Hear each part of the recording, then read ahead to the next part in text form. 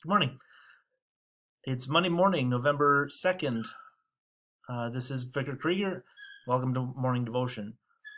I was told by someone that they preferred the full screen rather than putting just a little square down here of video. So if you have strong feelings on the matter, you can let me know. We'll try it for this week and see how it goes. We'll begin in the name of the Father, and of the Son, and of the Holy Spirit. Amen. Let's pray. I thank you, my Heavenly Father, through Jesus Christ, your dear Son, that you have kept me this night from all harm and danger. Keep me this day also from sin and every evil, that all my doings in life may please you. Into your hands I commend my body and soul and all things. Let your holy angel be with me, that the wicked foe may have no power over me. Amen. Our reading is from Hebrews chapter 6, starting at verse 13. So you could either pull that up in another window if you want to use a website, or open your Bible now. Hebrews chapter 6, verse 13 through 20. When God made his promise to Abraham, since there was no one greater for him to swear by, he swore by himself, saying, I will surely bless you and give you many descendants. And so, after waiting patiently, Abraham received what was promised. Men swear by someone greater than themselves, and the oath confirms what is said and puts an end to all argument. Because God wanted to make the unchanging nature of his purpose very clear to the heirs of what was promised, he confirmed it with an oath. God did this so that by two unchangeable things, that's the promise and then the oath, by two unchangeable things in which it is impossible for God to lie, we who have fled to take hold of the hope offered to us may be greatly encouraged. We have this hope as an anchor for the soul, firm and secure. It enters the inner sanctuary behind the curtain where Jesus, who went before us, has entered on our behalf. He has become a high priest forever in the order of Melchizedek. This is the word of the Lord. The world changes, doesn't it? It's been said that you can never step in the same river twice. That's our whole lives. Everything changes. We change, our attitudes change, our bodies change, the world around us changes. I don't know what's on your mind today, but I heard there's an election this week. Something could change, regardless of who wins it. Maybe you're thinking about some health issue.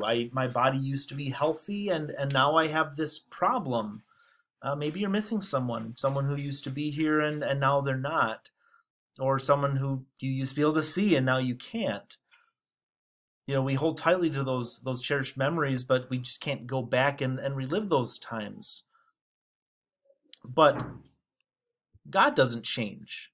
God wants it to be very clear to us that he doesn't change, and his promises don't change. He wants us to be so sure that he promised it, and then he made an oath, and God can't lie, and yet he gave us those two things. He made those promises to Abraham, and now by faith we are a part of that family also. God doesn't change his mind about promises. He doesn't change his mind about us. And yet so often we take our trust away from God, and we put our trust on these things that shift, these things that change. Maybe it's politics, or we take comfort in all of the wealth that we can build up, and we put our trust in the fact that if something bad happens, at least I have enough money that I'll be able to deal with it, or at least I have enough food saved up, so if there are food shortages this winter, I know that I'll have enough. We put our trust in these things that just don't last. The words of the hymn remind us of where our hope really is. My hope is built on nothing less. This is 382 in Christian worship. My hope is built on nothing less than Jesus' blood and righteousness. I dare to make no other claim, but wholly lean on Jesus' name. On Christ the solid rock I stand, all other ground is sinking sand. In verse 2 of this hymn, there's a part that maybe you've always wondered about. My anchor holds within the veil. This is actually based on the words of our reading today, Hebrews chapter 6, verse 19. We have this hope as an anchor for the soul, firm and secure. It enters the inner sanctuary behind the curtain, where Jesus, who went before us, has entered on our behalf.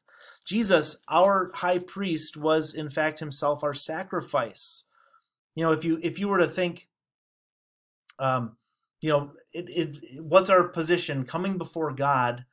We think, well, I could never stand before a holy God. I can't stand before God who hates sin when I myself am sinful. And you'd be right. We can't. But Jesus did it on our behalf. He entered the inner sanctuary behind the curtain, and at his death, that curtain was ripped in two. And now we are anchored to the throne of God. And as much as God's throne doesn't move, so we don't move. We are anchored to something that is fixed. Our salvation is sure. It doesn't depend on what we do, but what Jesus did. On Christ, the solid rock I stand, all other ground is sinking sand. Stick around. I found a nice arrangement of that hymn. I'll play that next. First, let's pray as our Savior taught us. Our Father, who art in heaven, hallowed be thy name.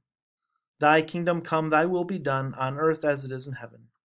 Give us this day our daily bread, and forgive us our trespasses, as we forgive those who trespass against us. And lead us not into temptation, but deliver us from evil. For thine is the kingdom, and the power, and the glory, forever and ever. Amen. The Lord bless you and keep you. The Lord make his face shine on you and be gracious to you. The Lord look on you with favor and give you peace. Amen.